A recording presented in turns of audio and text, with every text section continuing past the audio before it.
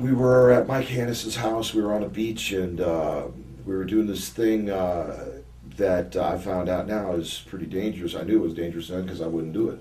And you put the parasail, you spread it out on the back, on like the back grass on the back of Mike Hannis's porch that eventually turns to sand. Then the lake starts.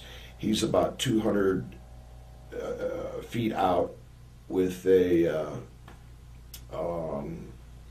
strong rope, and there has to be a person in the water because you've got to start running when the boat takes off.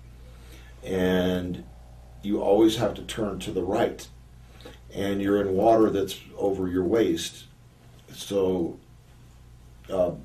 we had been doing this all day, and for some reason Beefcake turned in instead of out, but everybody was getting aloft right away. So normally it wouldn't have mattered, and a girl named Tracy, Ed Barbara's girlfriend, saw that she was going to hit Beefcake, and so she put her knees up and tried, and bam, the knee hit Beefcake right here, smack in the face, in the front of his face, and boom, he just went down, straight underwater. And I ran out and